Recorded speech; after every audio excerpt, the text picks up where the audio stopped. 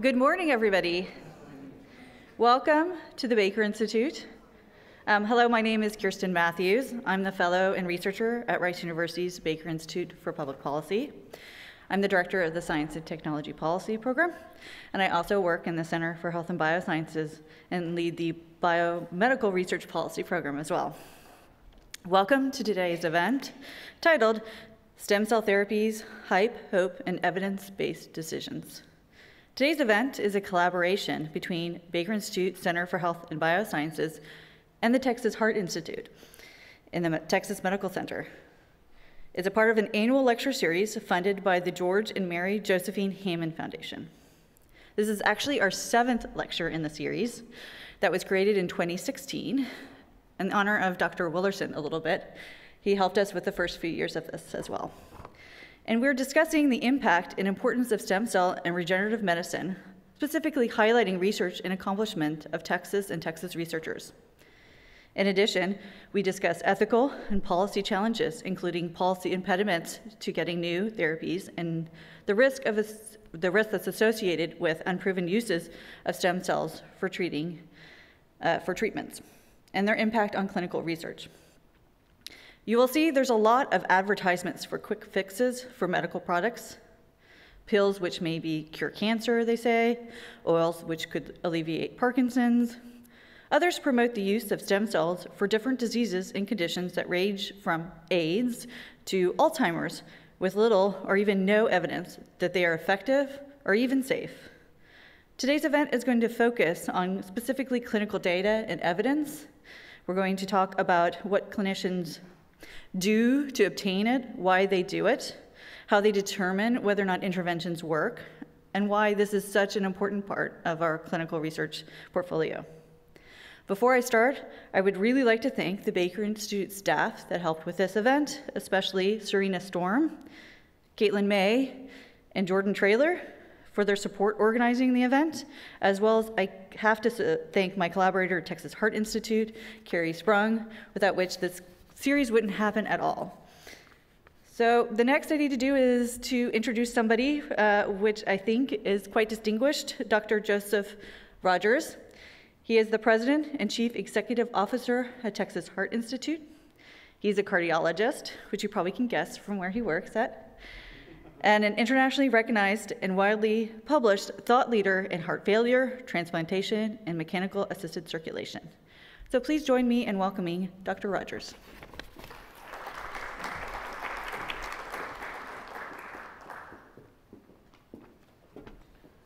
Well, good morning, everyone, and Kirsten, thank you for that kind invitation, or the kind invitation to speak, but the kind introduction.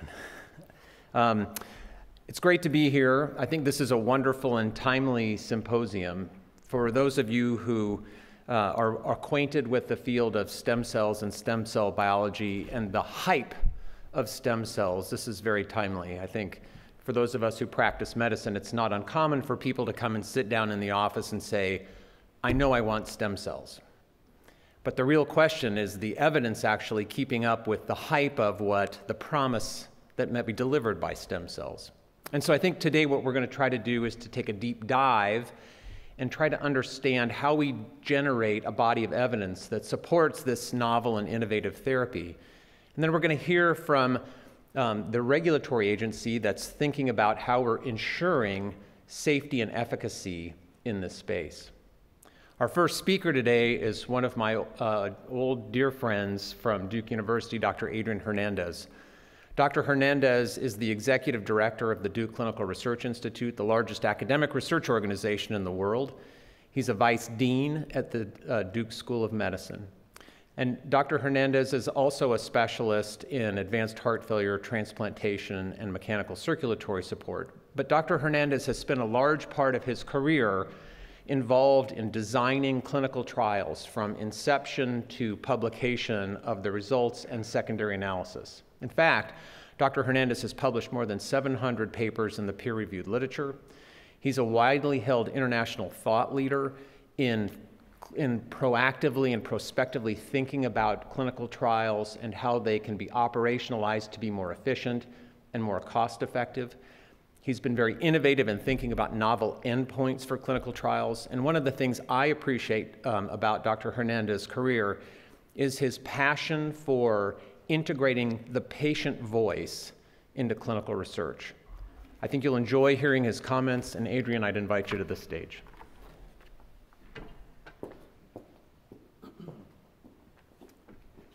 All right. Well, thanks, Joe, for a great introduction. And so this has been really fun for me to come back to Houston, and actually I'll talk a little bit about some perspectives from that point of view here shortly. But what I want to share with you just over the next few minutes is just this idea of how important it is to include randomization in our evidence generation for what we're doing next. There's going to be all sorts of things that come up where it seems very logical what someone does, what someone is testing, and the signals that they see, but what may be unclear is the total benefits to risk. And so it's really critical that we use this thing called randomization as a gift that keeps giving, because it's going to be really important for our patients to make sure that we know what the right answers are when they're in front of us, and also for the populations that we're treating. Here are my disclosures. But more importantly, I have one other one. So I'm an alum of Rice. And so this building wasn't here when I graduated in 1993. And so how it was is on the left. I was careful about picking out a picture that I could use here. So this, when I shared with my father that I was coming here, he was so proud that I was coming back to the homeland of Texas, and sent me some pictures here. And then also I was scanning through my yearbooks to see like what other pictures I could show, and so, but this is the one I could show. So, and then I had a lot of fun yesterday just kind of walking around campus to see how much has changed, and it's just really incredible. And so you think about, you know, what is evolving in this area of the medical center with Rice. It's really incredible to see how people are tackling science, issues around ethics and so forth, and policies. So just briefly, I want to kind of touch on the speed of science. It's really incredible. And in the last several years, I think people have seen what's really happened in terms of developing new therapies. Talk a little bit about the so-called ideas around observations versus evidence, and then just share a few cases where it was very clear to everyone this should work. And then surprisingly, when we looked and doing a randomized trial, it didn't quite work out as expected. And that led to two things. One, preventing something that goes on to do something that doesn't work for large populations. And two, actually refined the technology, the device, the therapies, so we could actually get to something better. And then share a few thoughts on what's possible. So it's clear every day that we're seeing just incredible discoveries. There are now international platforms that are actually driving this. There's platforms that are in the US as well as the UK, for example. And we're starting to see advances where you can start thinking about actually molecular surgery almost. That we start discovering what's the genetic basis for a disease. And actually even think about, you know, what could be done in terms of gene editing. In vivo or ex vivo. And so there are so many different promising technologies that become the promise of understanding what's happening in terms of the pathophysiology and biology of health. And to keep up with that speed of science is quite difficult. So if you think about just how the literature grows and doubles every day, the estimates it doubles every couple of months, depending on how you define it. And we are now getting overwhelmed with so many different areas that are generating knowledge across the spectrum of health and disease and science, taking advantage of different technologies, different techniques, and also combining data that we've never seen before. And also thinking about the holistic person, not just the person with their health problems, but also how they're interacting with the environment and how that changes there. And just an example of this is just how can you really harness all this knowledge that's being generated. and how people and organizations are creating tools and techniques to create so-called the atlas of knowledge so that someone can actually combine information to really understand what's happening. It's funny just to see, like, walking past Fondren Library and thinking that back then in '93 was so-called a foundation of knowledge. You went to a library, you did research with books. How do you do that now with computers and other technologies? However, there are challenges there, and there's a risk. And so any answers may not be the right answers. And so this is just an example where, for different reasons, there may be misunderstandings and also misuse of data, and then that could actually lead to false answers or misrepresentation of data. And so being able to pick out what's the right answers is also important in this incredible growth of knowledge or science is being published. And then there's this other issue, observations, what's real or imaginary. And I know we have people on Zoom, so I can't see how they would vote, but I'll just ask this question to this audience here. Can you count? Just raise your hand. This is a really smart audience, I assume. Okay. Let me ask you this. How many legs does this elephant have? And so, again, there's perceptions that may change what is really here. And so, and then this one may or may not work there, but if you stare at this, is this photo moving? And so I think this is an example, a simplistic kind of example of how observations may or may not be true. And so the question on the left is, does the elephant have 4 or 5 legs? Depends on what you look at. So in clinical evidence generation, we've been burned in the past, where we think that we want to get to an answer really quickly. We have a surrogate. It's a really defined target. So we have an intervention. It changes a biological system. We can measure a protein. It goes up, or go down, and we know we win the game.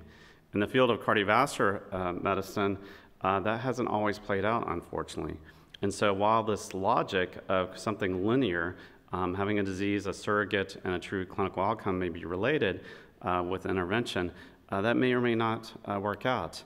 And there are a number of examples where that model, when actually put to the test in a randomized setting, didn't work out. And so we can't always rely on surrogate endpoints. There may be other factors that come into play. The other thing is that we don't necessarily know the off-target effects. And so, for example, for small molecules, we may have some idea what pathway they may interact with. We don't know what pathways they also interact that weren't designed for that. And we don't really have great ways to measure that, and so it's that benefit-risk ratio that matters. When you start thinking about cell therapy, it's not just like a small molecule. As you all know, it is a bag of molecules. And so what does that do in terms of interactions and the environment it goes into? And also all the different methods that are used to deploy it. And so really understand that benefit-risk ratio is an example. I'm going to share a couple examples here where it's very logical. Hypertension is a major public health problem. There are problems with adherence with medications. There's a device technology that focused on renal denervation, so you could essentially buzz the renal, part of the renal nerves that would alter the ability to raise blood pressure. And you could show in a series of studies how effective that was. And the interesting thing is that they were fast moving on in terms of using this device to get it eventually to approval. And then what was asked is to do a randomized clinical trial with a sham procedure. So not just a randomized trial, but actually with a sham procedure. And amazingly, it didn't work. All the other studies, including some randomized studies, showed it worked, or possibly worked. And you think about blood pressure, that's not something that, say, you typically would have under control. But this has been borne out with medical therapy as well, randomized trials where there's a placebo effect, that people's blood pressures go down as they're a part of the trial. The same thing happened in orthopedic surgery. People have knee pain, you can do imaging or arthroscopic evaluation, you see a tear, a meniscus tear. that's certainly rubbing the wrong way. But if you take care of that, will it relieve the knee pain and allow people to function better? And very logical, technical successes, but in one example, doing a randomized trial showed that there was no benefit. And that is likely because the meniscus tear isn't the only problem. And so you target something, and it may not be the whole problem that you have to address. And use this, so I can put ourselves out as cardiologists. It's not just some other fields, but there's a thing called the oculostenotic reflex, as we say, that you see a blockage, you can put a stent there, open it. In acute MI settings, that actually works. Someone has a heart attack, it saves lives. And someone who has stable angina or chest pain may not work. And so, in this case, a famous trial called Orbita, just opening the blood flow didn't actually help with exercise capacity. And so again, opening our eyes in terms of not all interventions can prove the outcomes that make sense. In this area of cell therapy, it's really incredible in terms of how things have blossomed. All the different range of possibilities of new, essentially generations of therapies, then also the different components that can go along. And so we're seeing just incredible advances in not only kind of development of cell therapies, being able to do actually trials in a petri dish, and also doing modifications to cells that may be more personalized to people's health problems. And certainly in oncology, this has been really incredible to see some of the advances here. And so if you think about these combinations, there is going to be this strong risk where people can say this makes sense, and it does. But I think we owe it to our patients and to the people we care of to prove it through a randomized trial. And if we don't have systems that do so, we'll have what we call opportunity costs from the 1,000 flowers of blooming. So if we just do one-off studies all the time that just show like doing an intervention, looking to see what happens without doing a randomized trial, we may not actually learn. We may actually generate noise, but we may not actually learn. And this is an example from COVID where there are thousands of flowers, thousands of trials that were underpowered and didn't complete and didn't generate the answers. But the 500,000 patients who participated in those, who thought they were helping science and health, did not get an answer for society. The vast majority of them participated in a system that wasn't going to give them an answer. And so in this area, I think it's important to have that. So there are a number of considerations as we think about the future. There's definitely been controversies in the past around cell therapy. Just a quote from someone who's been part of this, the sad plight of cell therapy for heart failure and understanding the cause and the consequences. And there have been certainly a lot of missteps along the way early on because of the enthusiasm was outpacing the evidence generation. And so, and the area is complex because mechanisms may not be known. It hasn't always worked in things that are very logical or areas that are logical. And also because of incentive structures, we may have incentivized science that may not be as truthful as we want. And so to get there, though, like we do need to kind of progress in terms, because there is a lot of potential benefits that's been seen in a variety of stages of development. And so we still have huge unmet needs that we can address. So in summary, just, we are really in exciting times. If anything, the last several years have indeed shown, where we are in terms of the science accelerating. We still have huge unmet health needs, and it's for those reasons we really need to make sure we have a system that rigorously evaluates the benefits versus risk, because we can't afford the opportunity cost to get it wrong. The COVID example that I shared, that out of 500,000 people, and only 15,000 actually contributing to an answer, is something that we can't have. So let's not guess, let's randomize and have the gift that keeps giving. So with that, thanks so much, and we'll go to the next.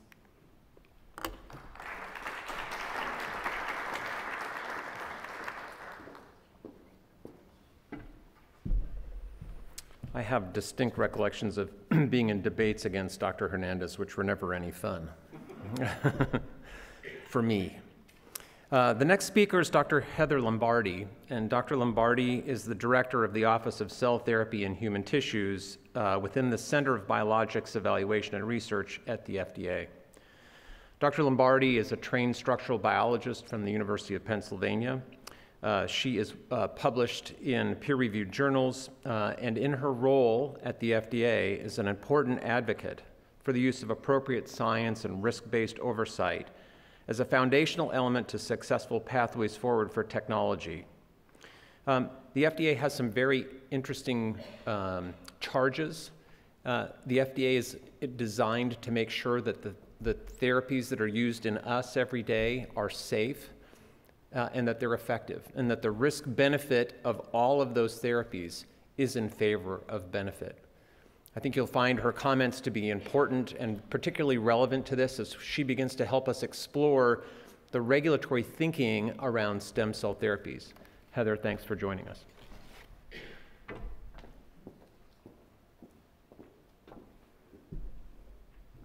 Hi, good morning. I'm very honored to be here today, and I am glad to be able to offer somewhat, I think, of a different perspective, not only the FDA perspective, but also I'm, as you can see, the director of the Office of Cellular Therapy and Human Tissue, which is a manufacturing office. So it's more of sort of the manufacturing or the product side versus more sort of the clinical perspective you may be hearing from others. I've been with FDA for about 15 years and previously worked in the Center for Veterinary Medicine, and I worked on these very products for animals as well, and that's something, a lot of people don't think about, but there is this whole field of research also going on for use in animals, and have recently transitioned to the human side at CBER, where I've been since November of last year. So today I'm going to be telling you a little bit more about FDA's oversight of HCTPs. As you know, FDA and the government in general uses a lot of acronyms. So you may hear me use several acronyms throughout the presentation, and I'll do my best to explain those. So this is an outline of the talk. I'm going to define that acronym for you. I'm going to explain a little bit about our legal authority under which we regulate. I'm going to highlight briefly the regulatory review process for those products that go through the approval process. I'm going to describe briefly some of our recent court filings and regulatory actions on HCTPs, as well as efforts that the agency has contributed to consumer outreach. So what are HCTPs? So this is the long acronym. Human cells, tissues, or cellular or tissue-based products. They are articles containing or consisting of human cells or tissues that are intended for implantation, transplantation, infusion, or transfer to a human recipient. As you can imagine, this encompasses a wide variety of different types of products, and I'll show you in the next slide a little more detail of what is considered an HCTP and what is not. So some examples of these, as you can see here, various cells and tissues, musculoskeletal tissue, cardiovascular tissue, dura mater, ocular tissue, reproductive cells and tissues, placenta, amnion, as well as I know you're probably familiar with a lot of the cellular therapy products, including mesenchymal stem or stromal cells, pancreatic islets, and fibroblasts. And then there's also the hematopoietic progenitor cells derived from peripheral or umbilical cord blood, and that's where you may have noticed a lot of our approvals in that area. Some cells and tissues not considered an HCTP are vascularized human organs for transplantation, blood and blood components. These are regulated in our different series of regulations.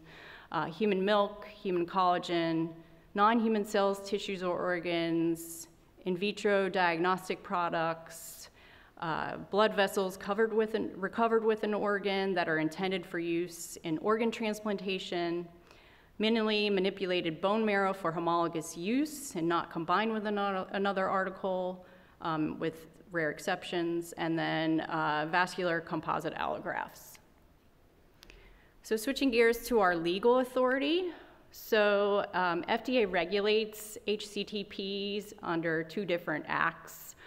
There's the Public Health Service Act, which was created in the 90s, and this was in response to controlling for transmission of communicable disease with cell and tissue products, and so that is the primary goal of the PHS Act, is to really prevent that transmission, disease transmission. And then there's also, for some products, are also subject to the Federal Food, Drug, and Cosmetic Act, and those are the products that are going through the approval process, which I'll explain a little more. So you may hear FDA refer to 351 or 361 products, and that refers to the section under which they're regulated under the Public Health Service Act. So 351 of the PHS Act indicates that a license is needed to distribute an HCTP in interstate commerce. The product must be demonstrated to be safe, pure, and potent. And then it also gives FDA the authority for suspension, revocation of power, and recall authority. Section 361 of the PHS Act authorizes FDA to issue and enforce regulations necessary to prevent the introduction, transmission, or spread of communicable disease from foreign countries into the US or interstate. So it's broken down into 2 different tiers, and this is a risk-based structure. So you have the 351 HCTPs, which are regulated under both 361 and 351 of the PHS Act, and also, in some cases, the Federal Food, Drug, and Cosmetic Act. And then you have the lower risk category, which are the 361 HCTPs, which meet the criteria to be kicked down into this lower tier.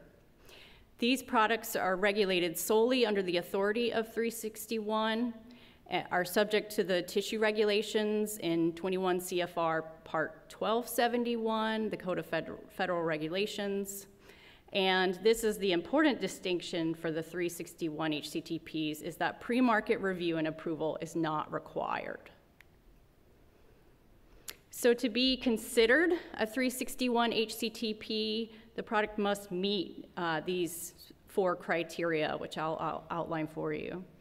So there's minimally manipulated. It must be minimally manipulated, meaning that the processing that occurs doesn't alter the basic properties of that HCTP. And we actually have a guidance that explains this in greater detail and actually has some helpful examples of what FDA's interpretation of minimal manipulation means. For example, there's an example where, bone is ground into a paste, or where bone is dissolved with it being subject to acid. And it really depends on how that material is acting after the processing. So it's a little bit complex and can be difficult to understand at times, but we're always available to answer questions if people need help with that. There's also the criteria for intended for homologous use only, meaning that the repair, reconstruction, supplementation of a recipient's cells with an HCTP that performs the same basic function in the recipient as it did in the donor. So, for example, adipose cells are really forming this sort of cushioning support function.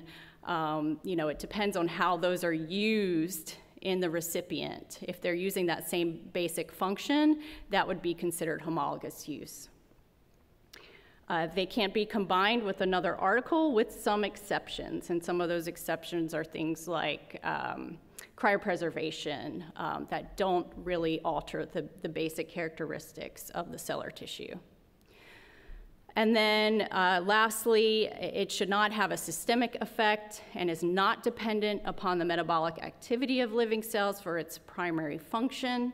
unless it's for autologous use, it's in a first or second degree blood relative, or for reproductive use. Okay, and this is a brief snapshot of the regulatory review process for 351 products. So these are those that are undergoing the approval process.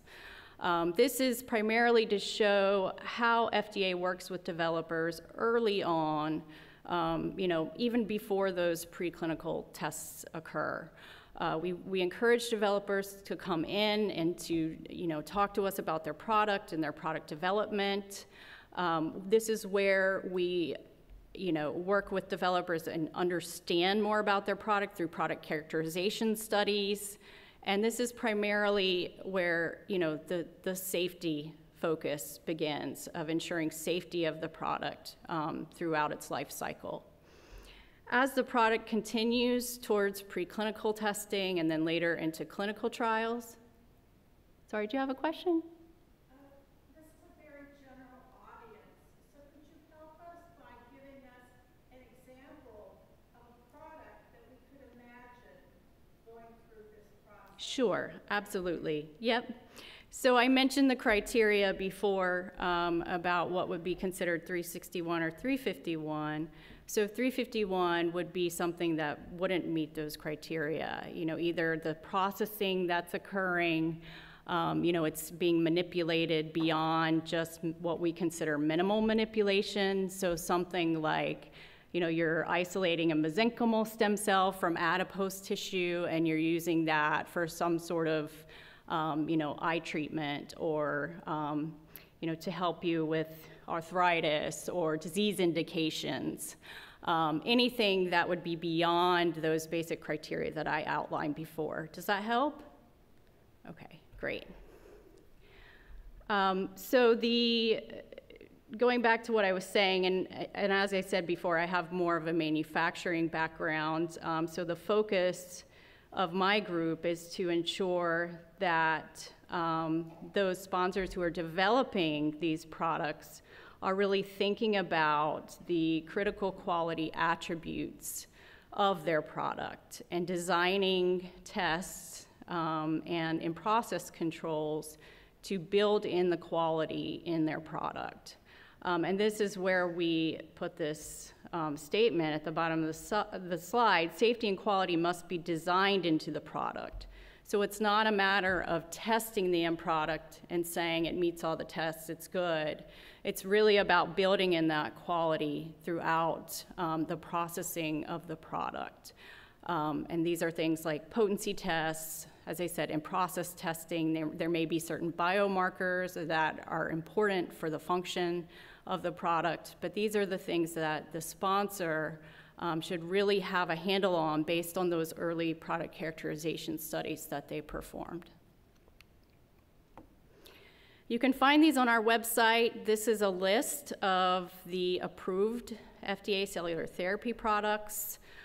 This does not include the cell-based gene therapy products. This is solely the cellular therapy products. As you can see here, there are many examples of cord blood-derived products. The two at the bottom, Macy and Stratigraft, are examples of both a cellular product combined with a matrix, a collagen matrix, and for use for things like wound healing. Here are some recent examples of approvals. Omisurge, which is for use in adults and pediatric patients 12 years and older with hematologic malignancies who are planned for umbilical cord transplantation following myoablative conditioning. And this product is used to reduce the time to neutrophil recovery and the incidence of infection. And then our most recent approval is Lantidra, which are pancreatic islet cells that are used for the treatment of adults with type 1 diabetes who are unable to approach the target HbA1c. And as I said, you can find these on our website. If there's ever a question about whether FDA has approved a product, it will be listed on our website. So switching gears a little bit to more of some of the enforcement challenges. This is an outdated pictorial, but as you can see here, hopefully you can see some of the differences in the color. This shows the number of stem cell clinics per country. And as I said, this is from 2016, but there's been a rapid growth in the number of these clinics. And as you can see, there's a high density of clinics in the United States. I actually read, I think, a publication from Dr. Matthews that, cited even in Texas, the increase in percentage of stem cell clinics grew 312% between, I think, 2017 and 2021. So this is a rapidly growing area, and enforcement is always a challenge, and is definitely a challenge for FDA as well. Here are some recent examples where FDA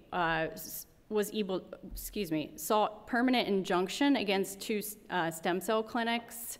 One of these occurred in Florida, where adipose cells were being used and injected into an ocular treatment and ended up leaving some patients blind. And then there's a recent case, California Stem Cell Treatment Center, where it's really about, surgical transplantation of autologous cells, and, the question at hand is whether or not those cells can be considered a 361 HCTP. The court initially made an initial judgment in that case that, those cells in certain instances were considered 361 HCTPs, and it really put into question some of the agency's interpretation of minimal manipulation. The agency has filed an appeal to this case, and that appeal is still pending. In addition to injunctions, we also have other enforcement actions that we are able to take, and these are sort of listed in terms of degree. The come to our attention letters have the less enforcement teeth to them. It's more of an early communication to send out to developers or clinics and to gather additional information, about what they're doing, and to provide them information about the regulations for which they may be subject to. An untitled letter is a little bit stronger. It's an initial correspondence with regulated industry that cites violations that don't meet the threshold of regulatory significance for a warning letter. And then lastly, warning letters are informal advisory correspondences that are issued to achieve voluntary compliance to establish prior notice. And you can find more information about that on our website. FDA has taken a lot of efforts in consumer outreach so that the public understands, the risks associated with the use of stem cells, especially, stem cells that maybe aren't under regulatory oversight. One of these is the clinicaltrials.gov website, where it lists those HCTPs which have an IND are under FDA oversight. However, as you can see, there is a disclaimer on this website just to notify the public that just because it's listed on this list, it doesn't mean that FDA has shown that this HCTP is safe and effective, and there has been no approval of this particular product. So if you hear otherwise, just know that that's not true. Sometimes companies get a little confused and they think when they have an IND, or they may use the word approval, and that's not the case. There's also been some recent outreach related to the use of regenerative medicine, including stem cells and exosomes. Exosomes are a fairly new category of products, and some of the same sort of disease prevention claims or disease treatment claims have been used, and FDA is warning the public about these. Just to note, no exosome products have been approved by the FDA. Did you have a question? Yes, I was wondering, so we have an exosome that's a 351A product. Could you tell the difference between, like, I understand that 361 is more of a beauty product and doesn't have to face the scrutiny that a 351A product does. Could you kind of explain a little bit more about the difference between the 351 and the 361 and the different trials that a 351 has to actually go through versus what a 361 doesn't have to go through? Yeah, so I think, as I was saying before, the primary difference between 361 and 351 is related to that pre-market approval process. There are still obligations for 361 products, including things like donor eligibility testing, adherence to good tissue practices, but the regulatory process is quite different for those two products. In terms of what differentiates the 361 versus the 351, you mentioned beauty products. I wish it was that simple. It's not. But it has to do with, like I said, the manipulation of the products. Also, any claims that a sponsor could be making, if they're adding a disease claim, then that would not be considered a 361 product. I'd also like to say that I know this is very confusing. FDA does have a process. If you have questions whether or not a product is a 361 or 351, there's this TRG, which is this tissue recognition group where you can submit your questions and you will receive a response from FDA based on the information provided, whether or not FDA agrees that it's a 361 or 351 product. Sorry, tissue reference group, I said that wrong. So please, if you have questions, get in touch with me. I can point you to that resource. Yes? Hi, could you just give like a quick differentiation between a stem cell and an exosome, just for like, so people can understand the difference? Sure, so the stem cell is like the cell, the whole cell, and the exosome is like, I'm trying to explain this non-scientifically, pinching off from the cell that may include, nucleic acid or other cellular components, but it's not the whole cell. Okay, and this is just a slide with a little bit of resources for you. We have many different guidance documents on these topics. We have a website on the types of enforcement actions FDA can take. We have a webinar for practitioners. So many different resources in addition to what's shown here. And then lastly, my contact information. The one thing I try to drive home when I do these presentations is we are here as a resource. We want to help you, and we want to help you understand, FDA's oversight. So if there are ever any questions, whether it be from a sponsor or, just the general public, we want to help clarify it for you. So I list my contact information here, and I'm always open to any questions you may have.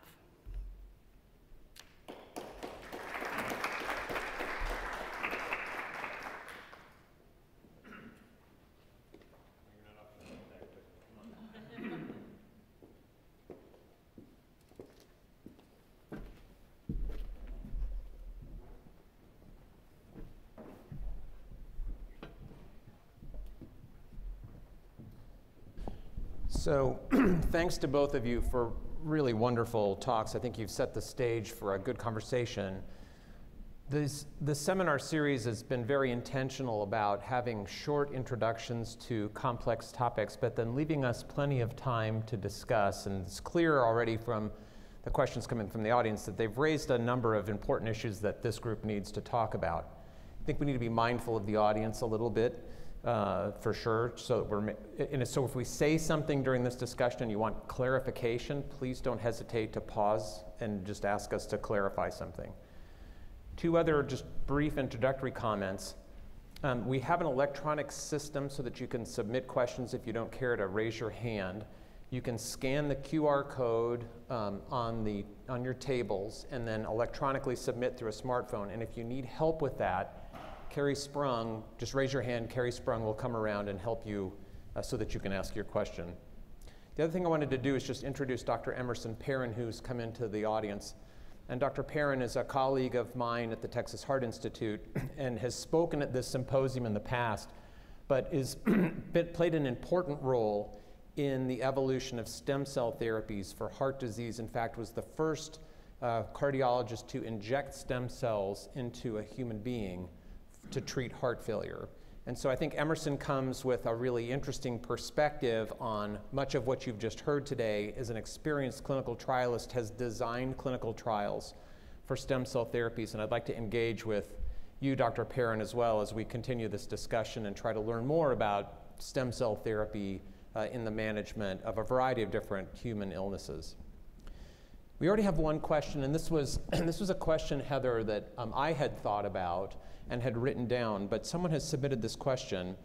FDA has a mandate to ensure medical interventions are safe and efficacious, but they're also mandated to bring these interventions quickly to market. So how challenging is it to fulfill these two sometimes competing mandates? Should we speed up the process, and how can the process be sped?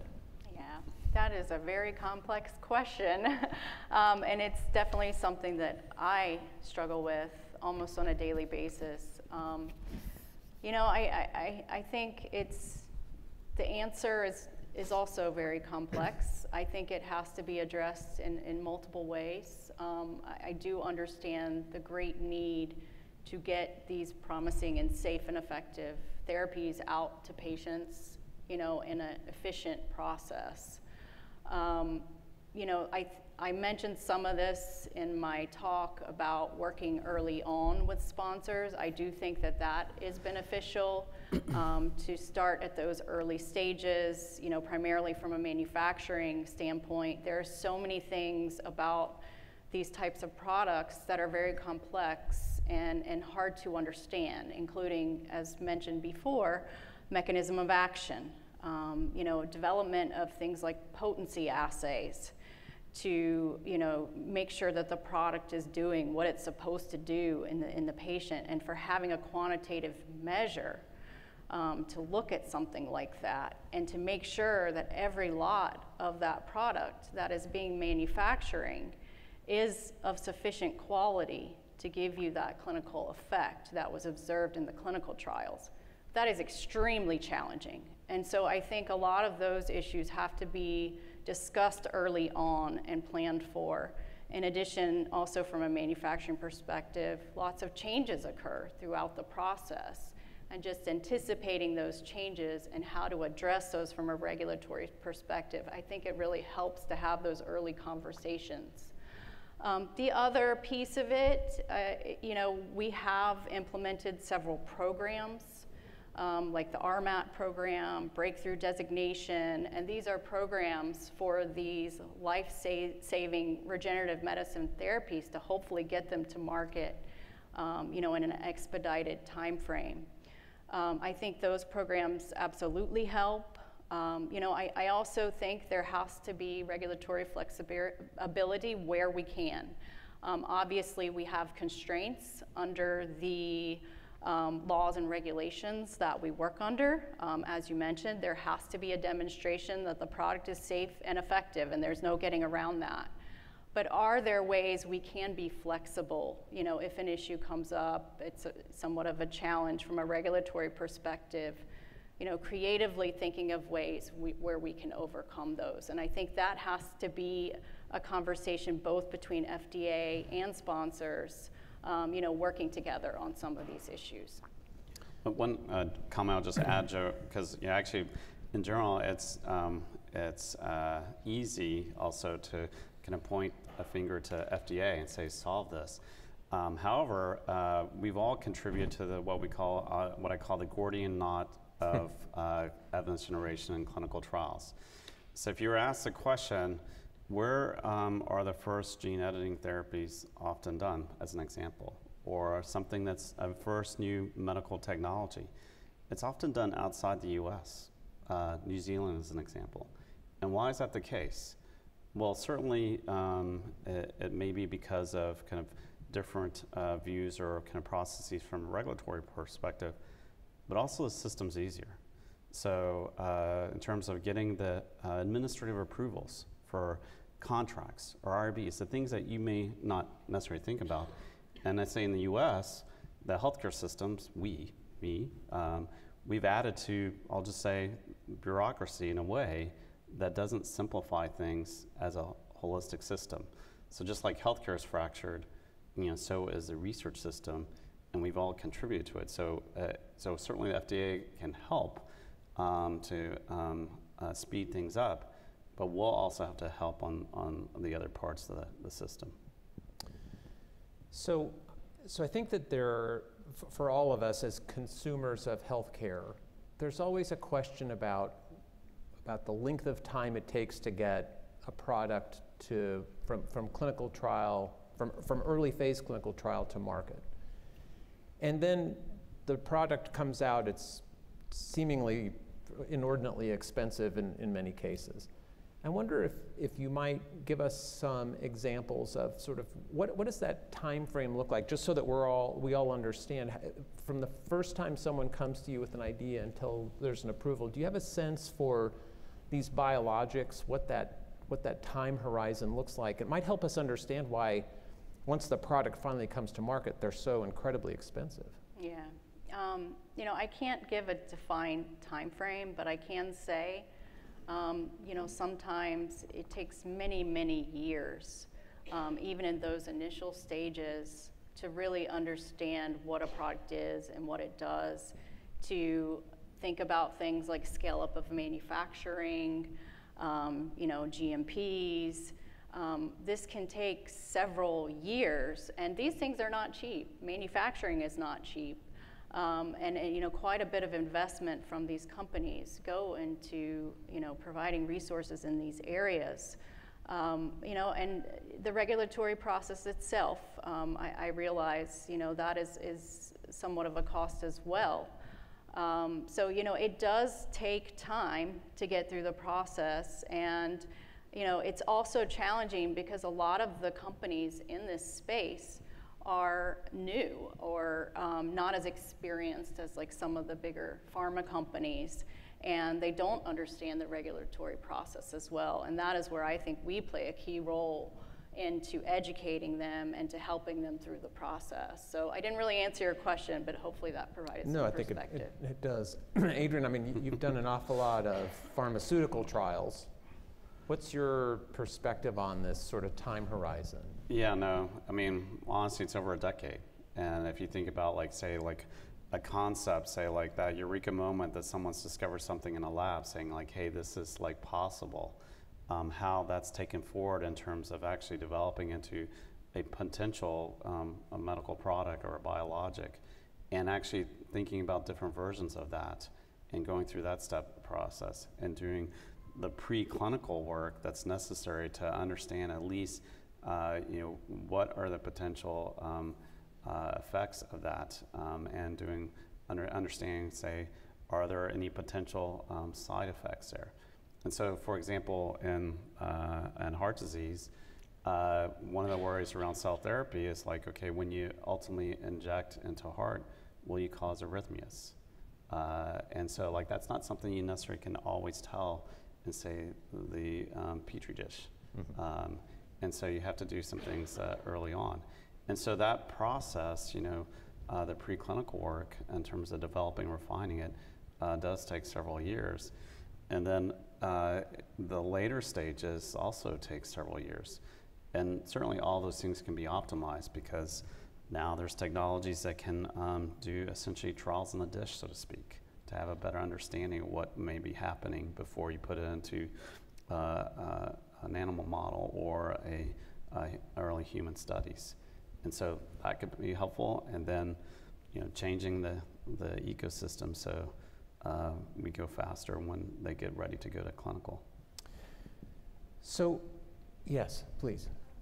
So you mentioned how in countries other than the U.S., the certification process is a little different. I think the CE certification is one, and I've heard that those are a lot quicker to obtain compared to FDA approval. What exactly differentiates those two processes? What sets the US approval process apart? And if I might, just because we're streaming this, so I'm going to just repeat the question so that people who are watching online can hear. So the question was, there's some difference between regulatory bodies in the speed with which trials get up and running. What's the difference between, for example, working through FDA versus working through the European Union and getting CE mark approval? I have an opinion, and so I'll just say that one of the things that people may not necessarily realize is actually the world actually depends on the FDA in terms of their rigor and analysis. They do a lot of independent analyses of the results that are being generated. So that's part of it. The other thing is in certain parts of the world, there may be more focus in terms of certain areas, and so they become known for that, and say like for medical technologies. Now, if you were to ask me, say something comes to my mother here in the US, I pretty much want to make sure that like it's past the rigor of the FDA before offering it to my mother. That's my opinion, but Thank you. Yeah, and you know, as I said, I was explaining the laws and the regulations that we work under. Different countries have different applicable laws and regulations, and I think, you know, as was said, the standard is high. It's considered to be the gold standard, and you know, a lot of times, you know, in my experience, I've seen where companies often try to get the FDA approval first and then subsequent other approvals, because it is something that is very distinguished amongst the public. Dr. Perrin. Yeah, to answer your question, because I have experience doing trials both in Europe and here in the US, and that used to be true. So it used to be easier to get an approval in Europe than the United States.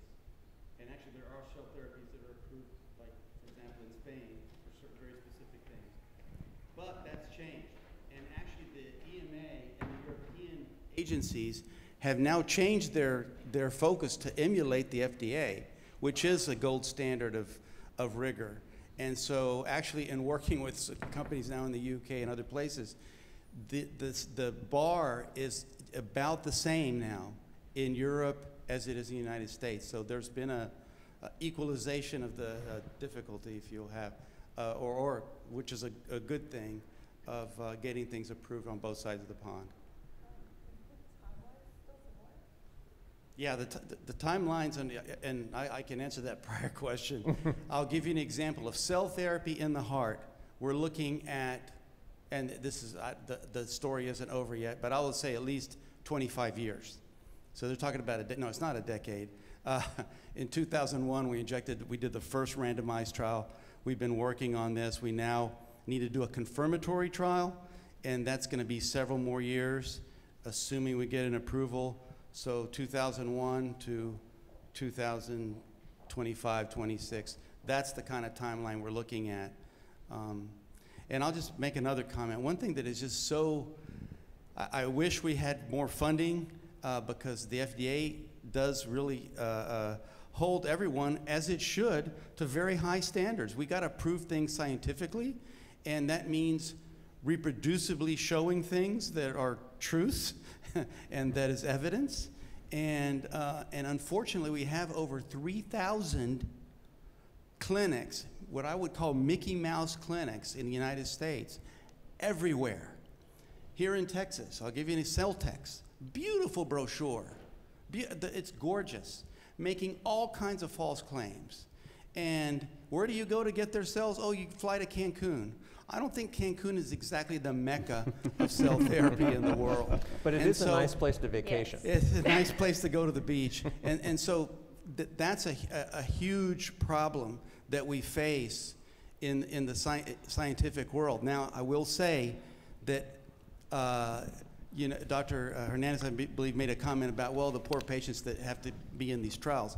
Actually, it's been shown that if you participate in a randomized, you know, a serious trial that's being held, patients, even that are in the placebo group, do better than patients in the general population. Because actually, even if you're in the placebo group, you have a whole team looking over your shoulder, making sure that all your other health items and everything's okay, and really helping you out. So I would say, yes, people haven't gotten the active agent, and if we knew the active agent worked, we wouldn't be doing trials, so we don't know that we have to prove that they work. But it is a good thing to participate in clinical trials. Oh yeah, absolutely. One thing that I hope, though, is that because of what examples that you've done driving the field, is that like the cycle time of 25 years or longer can get shorter, because anyone who's breaking new ground is actually creating kind of like actually all the questions simultaneously that they need to answer. And until people do that, you don't actually have the easier predictable pathway. As cell therapies start advancing through a clinical development and get approved, then you start having more and more predictable pathways from precedent. For example, what will the FDA need to have to understand the standard? Like what are kind of assays or tests that need to understand any off-target effects, for instance, or anything like that. And so, because just thinking about like that cycle of 25 years or more, that's a really hard thing for I think anyone to persist in, right. But is thankful for people who actually have broken that new ground. I'm just going to I'll come back to you in just a second. So I recognize that that we should be talking about policy, but I think that there's a public health issue that I would like to explore with the two of you for just a minute. Again, everyone that's in this room and everyone that's streaming this are consumers of healthcare. And we've touched a little bit on some of these clinics who are advertising, some in the United States, some outside the United States. As consumers of healthcare, what should we be thinking about before we venture into one of these clinics, either in the US or outside the US, to make sure that we're safe? Yeah, I mean, I think the medical tourism or in the Mickey Mouse clinics is really unfortunate system, and so one of the things that's a real challenge is that in the U.S. There's a very strong principle about freedom of speech and freedom of information, and so for consumers, we have to make sure that we have this concept of like, if something is too good to be true, it's probably not true. And so how do you go to a trusted resource? Now, we're blocks away from the medical center, the Texas Medical Center, one of the largest enterprises in the world about health. Like, there's a lot of trusted resources there that we should be using. And so I think it's really important to like make sure to have that theme of yes, you can trust, but verify. And how do you verify it? Through known entities that do this over and over. And I just really worry about those Mickey Mouse clinics, because that presents false hope. I used to have this all the time where people would come to Duke because they heard something somewhere along the line about cell therapy curing autism or something like that, yeah. And wanting to know, why don't we have this at Duke? And then pointing to something in some other part of the world saying this is happening. It's like, what's not true? I've actually had patients come to the office harmed. That's right. Going outside the U.S. for some of these therapies that, again, I understand I understand the hope, yeah, of the therapy, but I think we need to be really thoughtful about how we're consuming that, especially in clinics that maybe don't have a specialty in this space, that are heavily advertising. And there's some of them are out ahead of the evidence, I guess I would say. Way out. I think there needs to be greater transparency about the standards that these companies, these clinics are following, to produce these therapies. And as Dr. Hernandez was saying, these claims, I mean, if you're making a claim, you should be able to back that up. And I think in many cases, they don't have the evidence to do so. So as a consumer, the consumer needs to be educated to know what questions to ask. And that is where I think we need to do a better job of educating the general public about the risks associated with some of these products. I could see, one other example there, and this is where I've seen the harm, is that, if someone was on a street corner and it's like, hey, like, let me inject you with this drug that's gonna, like, make you feel happy, would you do that or not? Well, sure, I want to be happy, but like, exposing yourself to an injection that can cause an infection. And so there are a number of examples where injecting so-called, or re-injecting your own cells actually cause harm because they cause a deadly bacterial infection because none of the process was clean. And right. So, or like, getting some other kind of virus that you don't want, so. That is so true, and I've heard those claims before, where if it's an autologous cell, it's being injected back into the patient, then that's completely safe. So autologous means it's your own cell. Yes, Yeah. thank you. Mm-hmm. And that's just, sort of hyped up that way, and there are all these risks, and that's why we focus so much on manipulation, because the more you manipulate a product, the more you have the potential to introduce these risks, such as contamination. So it's a very serious issue. Please. So we actually received a 351A in December of 2021 for our exosome product. And just to go back to a little bit, it took 10 years and $160 million so far just to get where we were actually acknowledged that we were a 351A exosome product. And now, you're facing Mickey Mouse, and we're made here in the USA in partnership with LSU. And we're still facing that challenge of there's so many Mickey Mouse companies out here that are doing it wrong. They're coming under 361, saying they're topical products and telling doctors that you can inject this product. But it hasn't faced the scrutiny that we as a company have.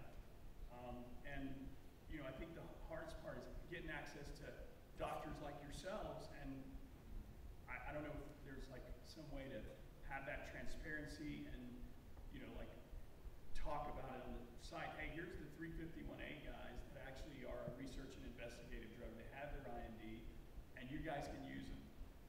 And I think that would open up a lot of the research, because still even the research that we're doing right now involved with UT Hospital, and it's going to take a year just for one joint injection with the exosome. So we still have a long process to go. So I think, how do we speed up that process is my question. If you're there at that 12 years now that we've had research, how do we get it across to scholars and physicians like you yourselves? So again, for those who were unable to hear the question, there was a sort of an anecdote from one of the audience members here about how difficult it has been to get a product even to later stage testing. Long time horizon, very expensive. And then conflating true scientific progress with some of these clinics that are using cell and biological based therapies without much evidence. And is there a mechanism so that the consumer of healthcare can understand what's real and what's not? Does FDA somehow keep a sort of a repository of that kind of information? And we're back to the same question about, I think everybody in the audience is feeling frustrated with just the length of time developing these products, figuring out which ones actually are safe and effective, and getting them into humans. It's a challenging issue, and I feel very badly for companies like yourself that are trying to do the right thing, and you have all of this competition from those who aren't trying to do the right thing. It's very challenging, and as FDA, we're doing the best we can to provide information to the public. I mentioned the website about clinicaltrials.gov that lists those companies that have an IND with us, and hopefully that provides some transparency about those institutions that are actually working with us as to those who likely aren't. I also mentioned some examples of enforcement actions. It's challenging as an agency to take enforcement actions on every bad player. It's just impossible. But hopefully by setting some of those examples, it serves as a warning to those who are not working under the appropriate regulations. I think one other thing that hasn't happened, and it ties to your issue, is that there's large variation in terms of state health authorities, in terms of how they either have resources or how they actually enforce. And so it's these competing principles of letting physicians having freedom of practice to make choices, because there are patients in front of you. You have to make a choice. Oftentimes you have to use a judgment with what's available, versus those who are bad actors who are using vulnerable patients who have a problem to generate a large amount of money to have vacation homes around the world. That part's not transparent. And so, but the states have much more direct ways for enforcing those bad actors who are offering hope, or actually using patients, unfortunately, to make money for themselves in that vulnerable state. And so I think there has to be multiple channels to tackle this issue. FDA, state health authorities. I also feel like healthcare systems can also play a role. And if any of these folks are affiliated in any way, like how do they get squeezed out? Dr. Perrin, before I come to you, I just want to ask Dr. Hernandez one other quick question. Tell us a little bit about what it would look like if all of those people that were seeking clinical care from these stem cell therapy approaches entered clinical trials. Well, one part is that I think that the cycle of the late stages of development would be much faster. So the examples that have been highlighted here of taking decades to get to ultimately the stages need for approval, that's really intolerable. And so if you, right now, for example, only about 2% in the US who are eligible for a trial participate. And so if you thought, all the people who could, and so you just went to 10%, well, that's 5 times faster. That's money and time that can be reinvested in this. And so I think that's, how do you get to 5x, which is actually not even that large. And as noted earlier, people who participate in trials, they have a better environment that's caring for them in a way that they don't get otherwise. And so that's also a benefit here. Yeah. So, Dr. Perrin. I just wanted to give a real easy, quick, and understandable example for the lay people here about a small detail in any of these therapies things that you take for granted. Just being a normal person, you think, oh, I'm going to get some cells. Okay, well, you're thinking that you're getting cells that are alive, right? I mean, and what would that, we call that viability. And so we think, well, that'd be 100%. You're getting cells that work and that are alive. Well, so one of the first things that the FDA makes you do is actually prove, if you're putting things through a catheter, what the viability of your product is. And so in products that are FDA approved, the viability may be 85, 90%, okay? If you go to some clinic somewhere, you may be getting an injection of of a bunch of dead cells, okay? Now the placebo effect is huge. So, and I've seen it. And so people go, oh man, I got this injection, I just feel so much better. But just so this is one of about 100 details.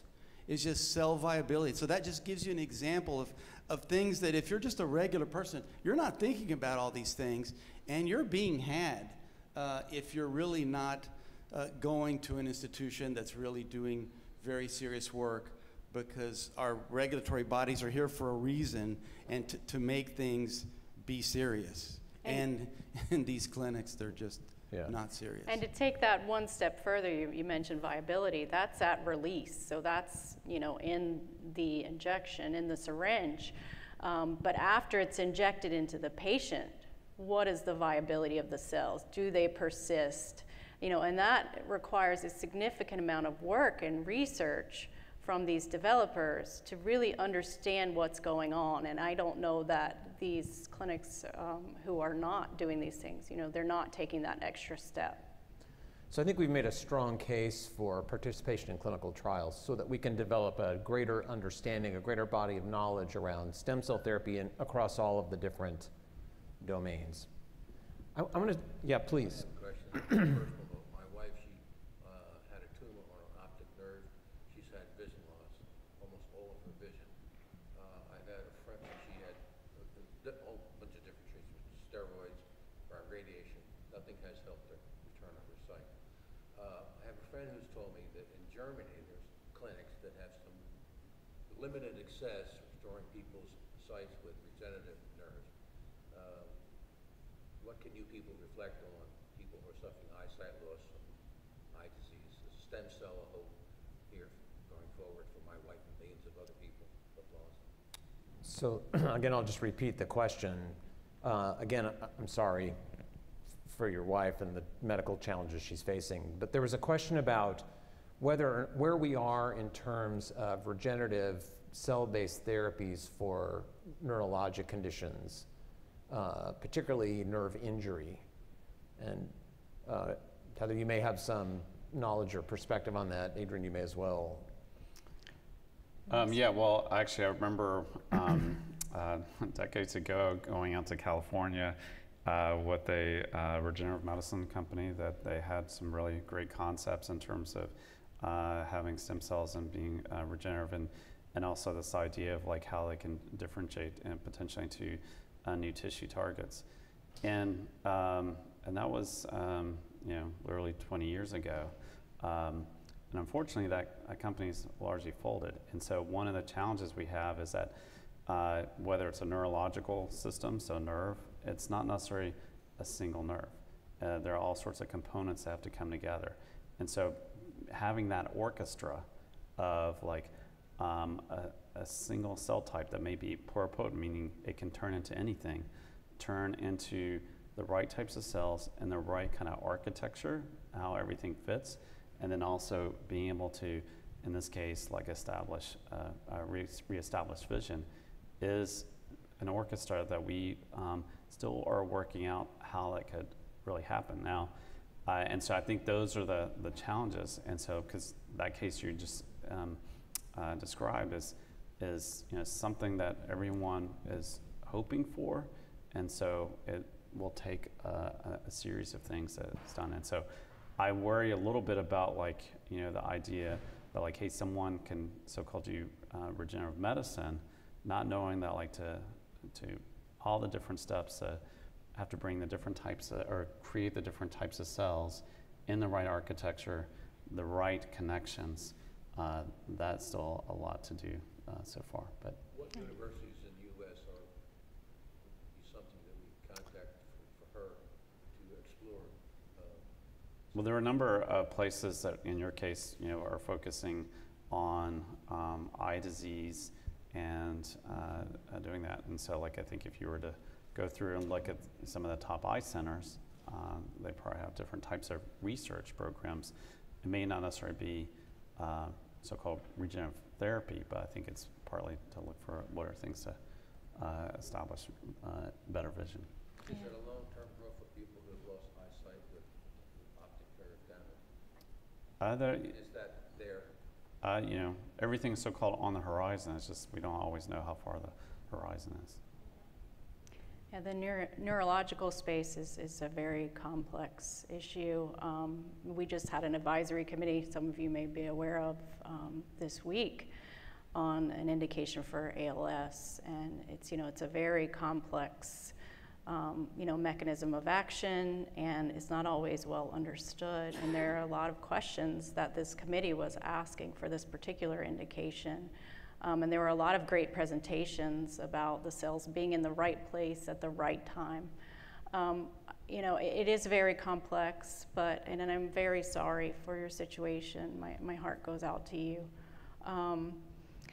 There are avenues aside from an approved product to get access to some of these therapies. There are situations for expanded access and certain emergency situations for patients that need these things. So I encourage you to search out for something if you find that that's helpful. The tricky part, and I think your question kind of gets back to the hope that we all have for cell-based therapies, and the hope is that it works. And I'm still not sure that we have the data to understand whether a cell-based approach to regenerate an optic nerve is the right answer to the problem. I want to just, we're running short on time. I want both of you. There's a question over here. Oh, so sorry. Two questions. Thanks.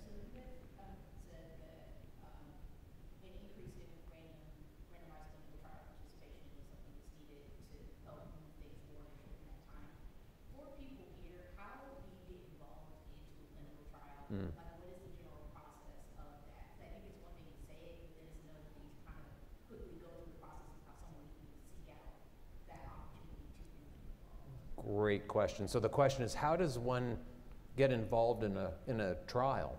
What's the easiest way to understand what's available?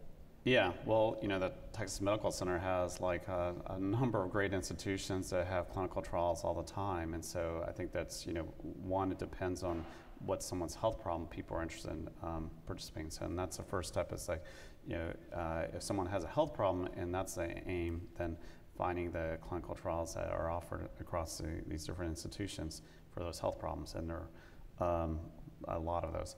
There's also, and this is where, again, making sure to use trusted sources. There are also online kind of trial matching capabilities for different organizations. And so when people have a question, they can enter in that and then be able to find, like, are there trials near them, for instance. And then, but again, like encouraging people to use places that are trusted, that you have your clinical, that you would get your clinical care for here is really important, because there are also these, I'll just call trial machineries that are just going to sign you up for something and take the money and go. And so you have to have the consumer beware approach to here. And Heather, maybe you could speak to the clinicaltrials.gov site, which I think is a pretty reliable source. That's right. That's where you have a list of information about the clinical trials that are ongoing. So you could contact those people who are responsible for those trials and seek that. Yes, ma'am. I had a stem cell transplant done in 2014 at Duke. So my question to Dr. Fernandez is, and I have been in remission for 7 years. I now live in Houston, so I go to MD Anderson. But are you seeing success with this therapies in other forms of cancer? So the question is really around stem cell transplantation for different kinds of malignancies, and what do we know about that? Well, full disclosure, I'm not an oncologist or a cancer doc. I do know them, and and even the other week I flew next to one, so I was learning a lot about what's happening there. But oncology is actually just an incredible area that's really expanded in terms of therapies, and also like cellular-based or stem cell therapies that can treat different types of cancers, and there are different types of cell. Yeah. And so that's an example of success. Now, one of the things that we are hoping for, and we're starting to see success in this, is that if you go decade by decade, what patients who said if they had like some type of leukemia or lymphoma or multiple myeloma, like to get a stem cell transplant or treatment, they would have to go through lots of really difficult stages of therapy to get there, and so those now are more advancing. So like people are able to tolerate more easily these types of stem cell therapies or transplants. So again, this is where the advances of understanding what's happening and then understanding like how cell therapies can fit with individuals.